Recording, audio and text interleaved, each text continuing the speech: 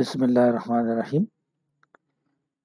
This is lecture number 1 of Marxist criticism, also called Marxism. And in this lecture, we will try to understand what is meant by Marxist criticism or what is Marxism.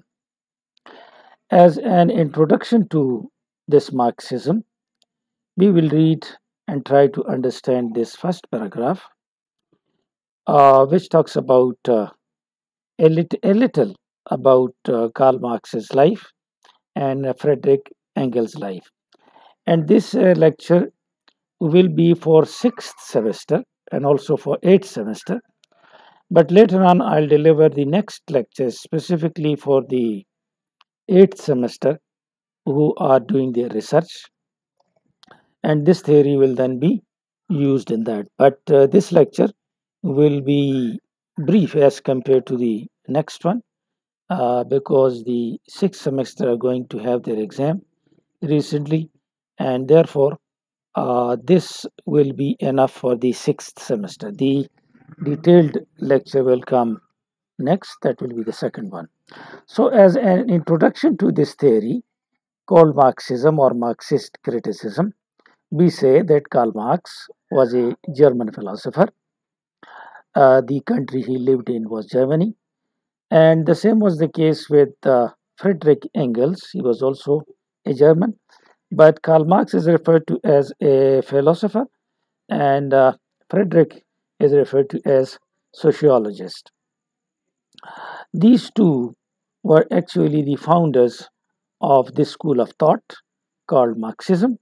So they were the ones who created this idea. Karl Marx was the son of a lawyer, and he lived a life of great poverty as a political exile. He wrote something which was against the government of Germany, and therefore he was exiled, and he used to live his life in Britain and quite in poverty, at least in the beginning.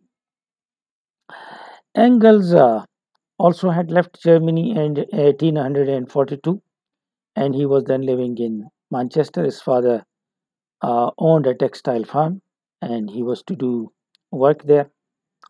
And they met after they read each other's articles in a journal. Both of them, they contributed their writings to this journal, and they came to know about each other. This Marxism, which is nowadays called Marxism, was actually called communism by these two people. So it was in the beginning communism. They referred to this ideology as communism. And in communism, we find out, and they believed, that there should be state ownership of the industry, transport, and all the means of production. The means of production should be owned by the government. The means of production, for example, the industry, the transport, and other means of production, they should be in the custody of the government, of the state, and there should not be the private ownership. This government then will distribute this money or this economy to all the people equally. So you can see that there wouldn't be any concept of the classes in the society which is based on the ownership, private ownership. That private ownership will not be there. And they jointly wrote a book named Communist Manifesto. It was written and published in 1848, and it was referred to as Communist Manifesto. It was a joint effort of Karl Marx and Friedrich Engels. So this is just an introduction to Karl Marx. ये एक introductory paragraph है, और जैसे अभी आपको बताया ये 6th semester चूँकि उनका एग्ज़ाम अभी होने वाला है, तो उनके लिए जल्दी ये मैं तैयार कर रहा हूँ. 8th सेमेस्टर के लिए, ये 8th सेमेस्टर के लिए भी ठीक है, लेकिन 8th सेमेस्टर के साथ दूसरा वाला लेक्चर भी सुनेंगे, तो वो रिसर्च में इसको अप्लाई कर सकते हैं. ख़ास तौर पे जो मुस्कान ग्रुप है, वो उनकी एप्लीकेशन भी है मार्क्सिज्म, और ये फेमिनिज्म के साथ भी कभी कभी अटैच हो जाता है, क्योंकि उसमें भी औरत और मर्द की क्लास सिस्टम का जिक्र आता है, तो इस वजह से। तो इसमें हमने ये कहा कि इसको मार्क्सिज्म इसलिए कहते हैं कि इसमें जो मेजर फिगर था वो कार्ल मार्क्स था, जर्मन फिलोसोफर था, और फ्रेडरिक एंगल्स भी है, ये भी जर्मन था। और ये दोनों कंबाइंडली इन्होंने इस स्कूल ऑफ थॉट को पैदा किया, मार्क्सिज्म को। ये इन दोनों की पैदावार है। और कार्ल मार्क्स जो है ये एक लॉयर का बेटा था, लेकिन इसने अपनी ज़िंदगी पॉवर्टी में भी गुजारी, ख़ास तौर पे जब इसको जिला वतन किया गया जर्मनी से, क्योंकि इसने कुछ राइटिंग की थी और ये ब्रिटेन में रहा। और एंगल्स जो है ये भी जर्मनी से गया मैनचेस्टर। तो ये दोनों एक रिसाले को अपनी राइटिंग्स देते थे, इन्होंने एक दूसरे की राइटिंग्स देखी और आशनाई हासिल की। और यूँ इन्होंने कम्युनिज़्म, जिसको अब हम मार्क्सिज्म कहते हैं, दरअसल ये खुद इसको कम्युनिज़्म कहते थे। और इनका बिलीफ ये था कि जितने भी सोर्सेज ऑफ इनकम हैं, जैसे इंडस्ट्री है या ट्रांसपोर्ट है या जितनी भी चीज़ें हैं, ये सारी होंगी स्टेट की ओनरशिप में, लोगों की ओनरशिप में नहीं होंगी। स्टेट फिर ये लोगों में डिस्ट्रीब्यूट करेगा इक्वली, प्राइवेट ओनरशिप नहीं होगी। आप ज़ाती चीज़ मीन्स ऑफ प्रोडक्शन आपकी ज़ाती नहीं होगी, क्योंकि अगर ये ज़ाती हो गई तो फिर आप लोगों को एक्सप्लाइट करेंगे। ये स्टेट की ओनरशिप होगी और वो इसको यूनिफॉर्मली डिस्ट्रीब्यूट करेंगे। यूँ क्लास सिस्टम जो है वो ख़त्म हो जाएगा। और इन्होंने जॉइंटली एक बुक लिखा और इस बुक का नाम था कम्युनिस्ट मैनिफेस्टो, और ये 1848 को पब्लिश हुआ। और तो ये एक just an introduction to this theory and to these two people. The Marxist will tell you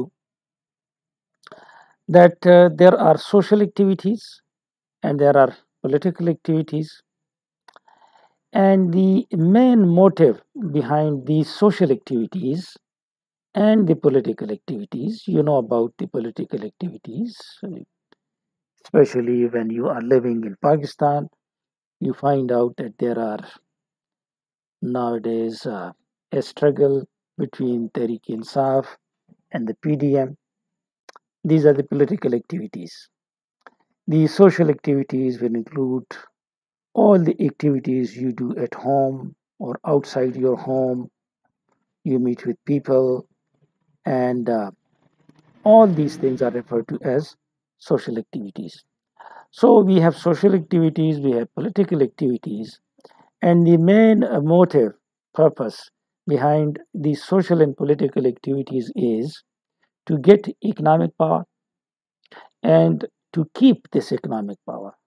This is what the Marxists talk about.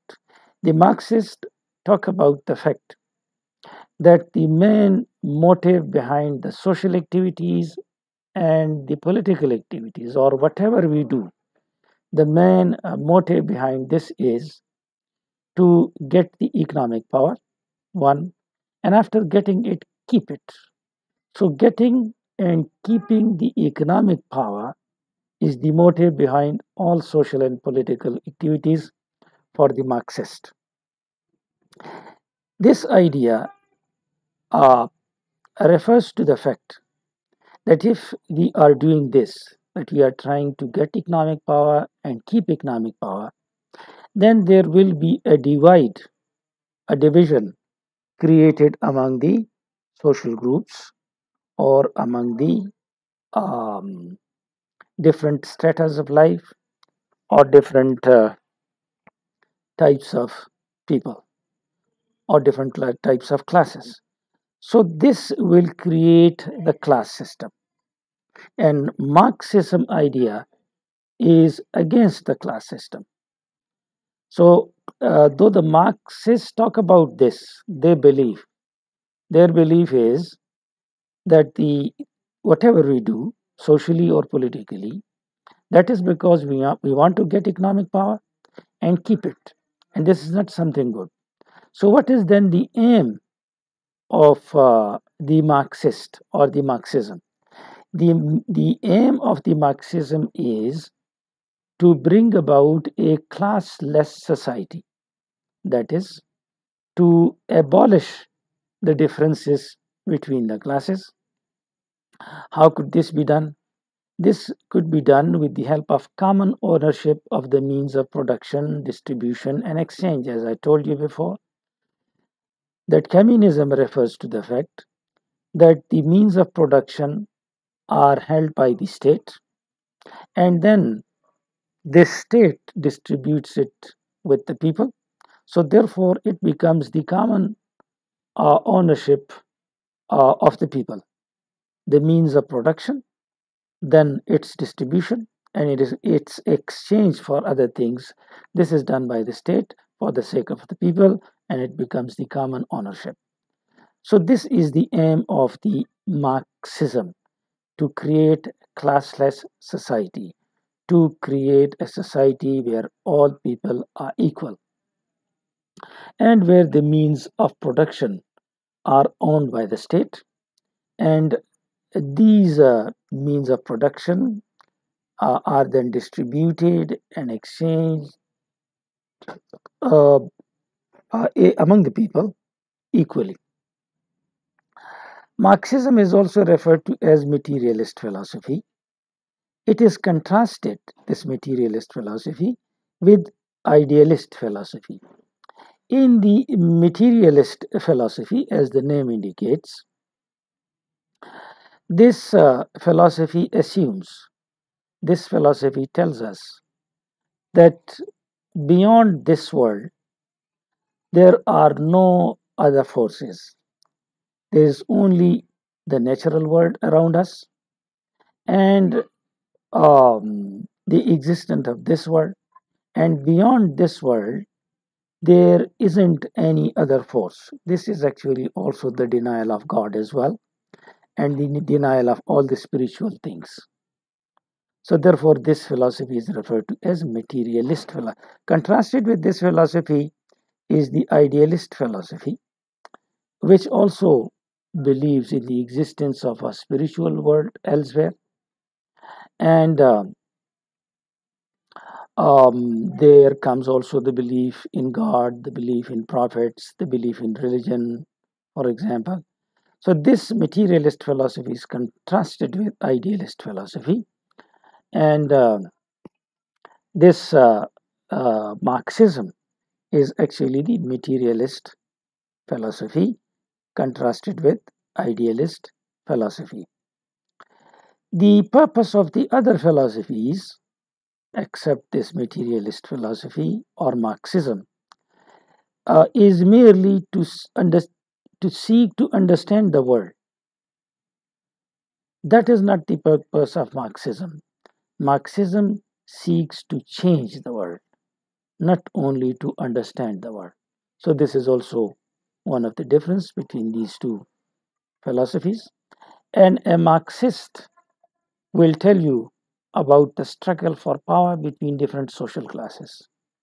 Struggle for power through getting the economy and then keeping that economic power in all the human activities, getting the power, economic power, and keeping the economic power.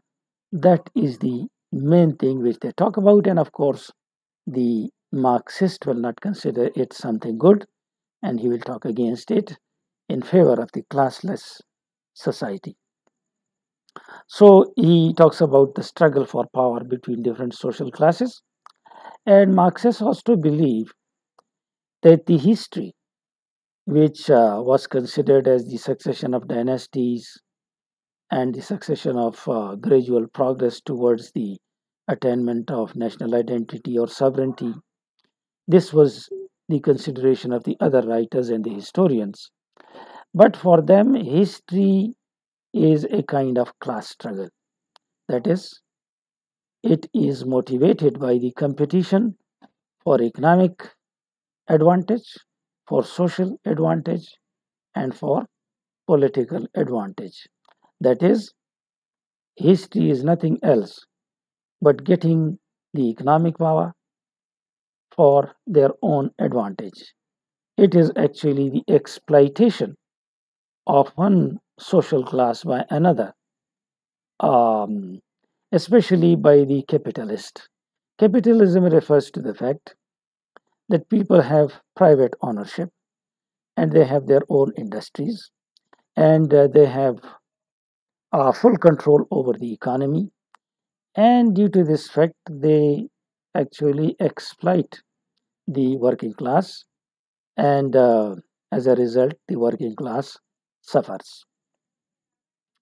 ये अभी तक जो हमने बात की इस introduction के बाद वो ये थी कि जो मार्क्सिस्ट हैं वो बात करते हैं इस चीज़ के बारे में जो जिसको वो गलत समझते हैं, और वो बात ये है कि हम जो भी काम करते हैं, सोशल हो कि पॉलिटिकल हो, इसका मकसद इकोनॉमिक पावर हासिल करना है और फिर इसको संभाल के रखना है ताकि ये ज़ाया ना हो।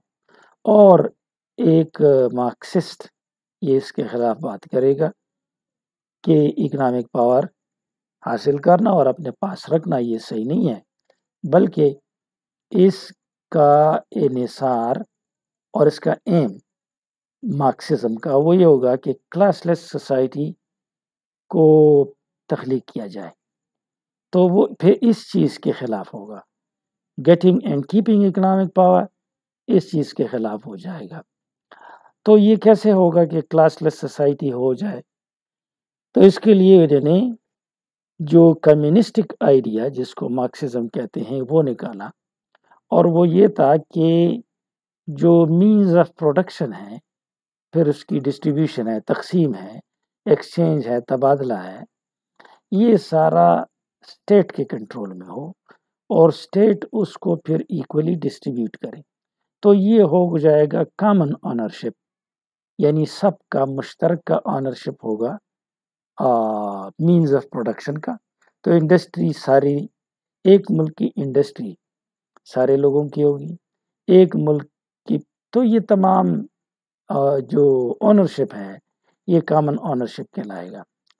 ये जो फ़िलासफ़ी है मार्क्सिज्म की, इसको मटीरियलिस्ट फ़िलासफ़ी कहते हैं, और ये ज़िद है और कंट्रास्टेड है आइडियलिस्ट फ़िलासफ़ी के साथ।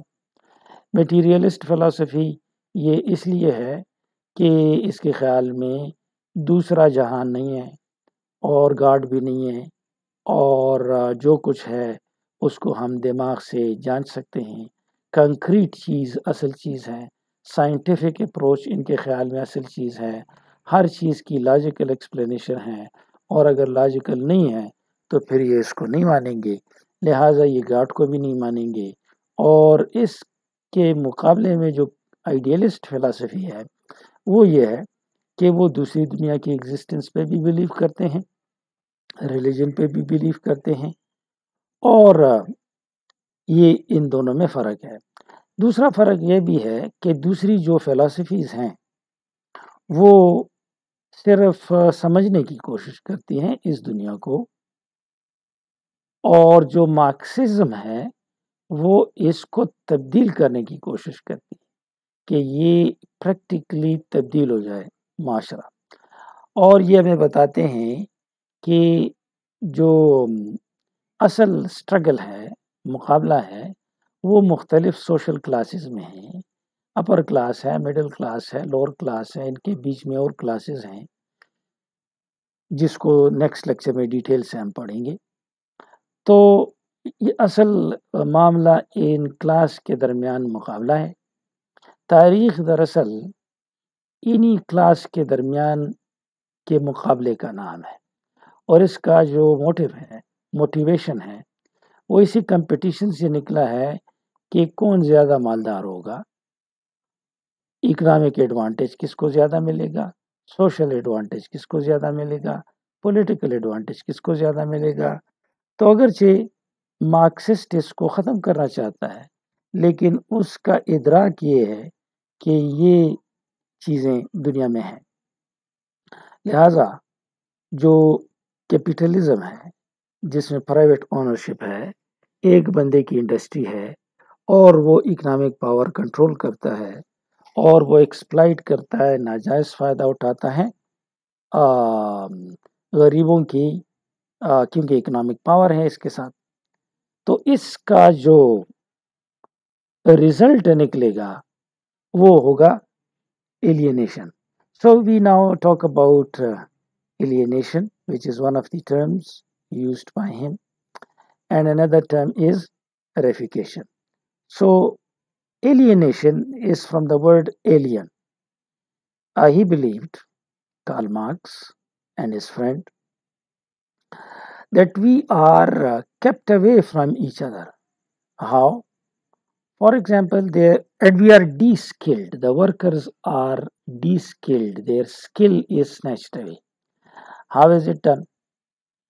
According to him, for example, if we are trying to make a car, one group of workers will make, let's say, for example, its wheels, another group its doors, yet another its engines, and another group its seats, etc. And in this way, nobody will be able to create and make a full car. They will be able to do their own job, but it will be a fragmented job. Fragment means in Urdu tukda, their job will be different. And these people, these workers, will be kept away from each other because they will be doing different jobs. As a result, they will be de-skilled because they won't be able to make a full car, just a tire or just an engine or just a seat or door. That is not a car. So they do these repetitive tasks. Repeatedly, they do one task, but they do not have any grasp over all the thing. So they are alienated from their work, de-skilled.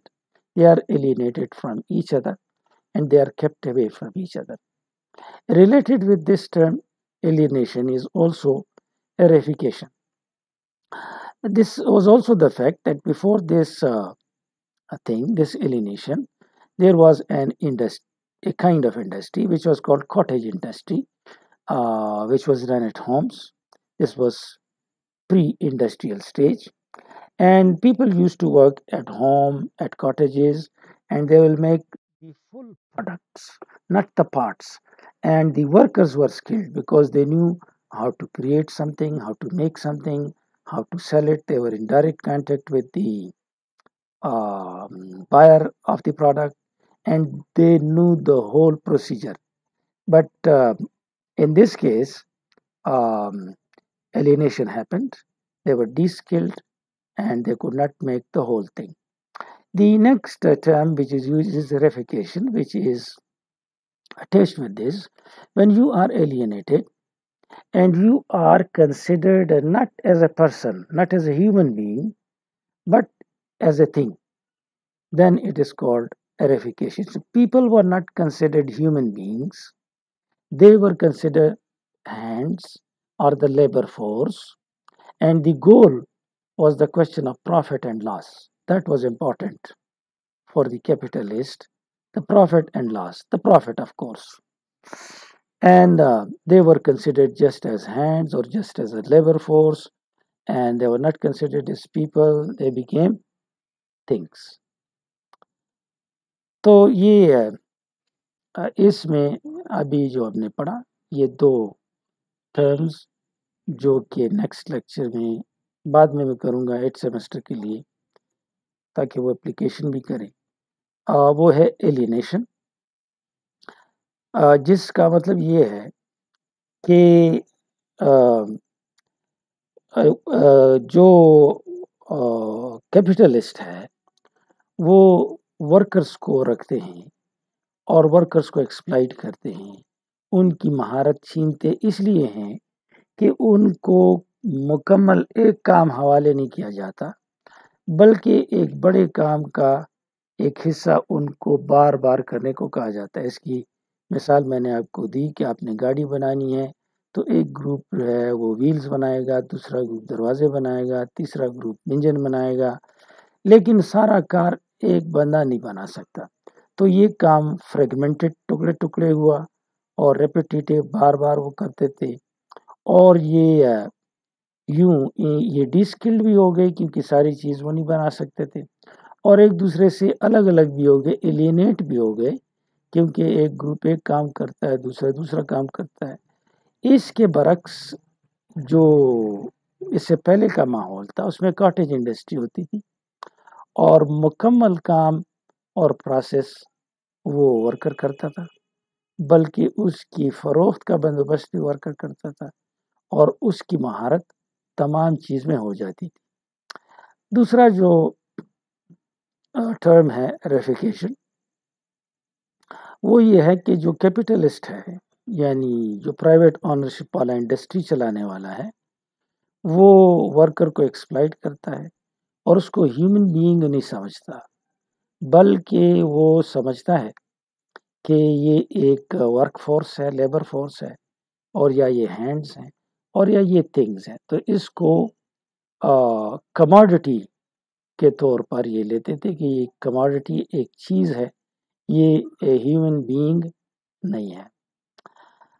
یہ اتنا کافی ہے 6th semester کے لیے Marxism کے حوالے سے، اور اس کی ڈیٹیل ہم 8th سیمسٹر کے لیے پھر ڈیٹیل سے کریں گے.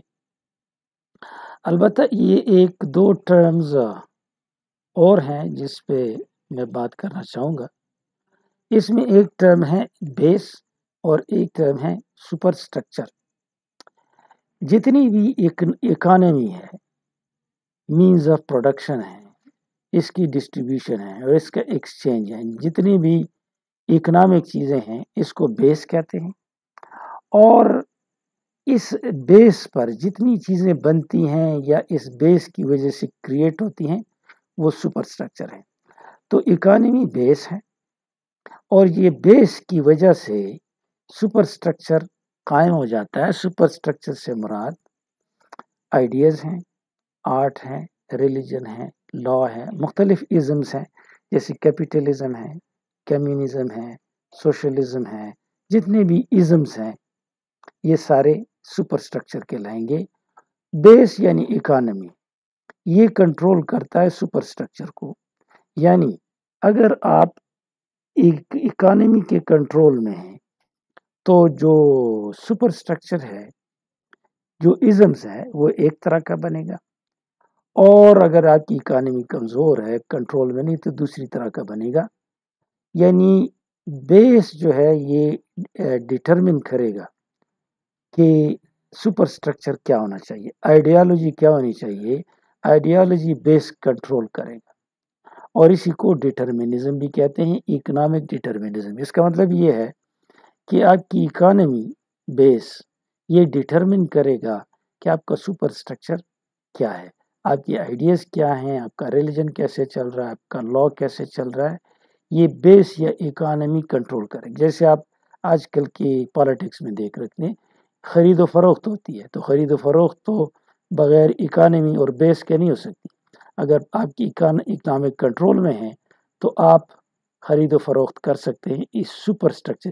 آپ ریلیجن یا ریلیجس پیپل کو خرید سکتے ہیں، آپ آرٹسٹ کو خرید سکتے ہیں، جو بکنے والے ہیں، جو لوٹے ہیں، آپ ان کو خرید سکتے ہیں.